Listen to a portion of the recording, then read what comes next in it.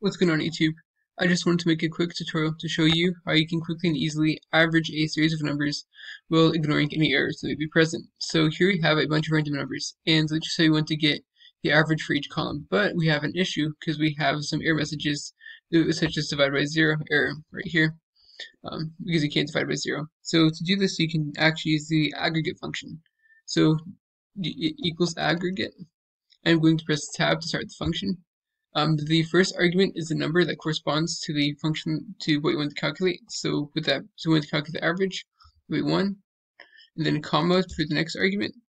Then this next argument is what we want to ignore. So in this situation, we want to ignore error values. So we're going to do 6 because that corresponds. And then the next argument is the array. So we're going to select this range right here.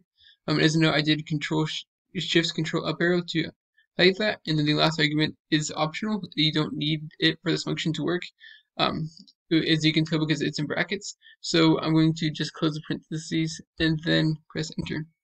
And this is the average of numbers, the average of these numbers if you ignore the errors that are there. So Control C and Control V to paste across.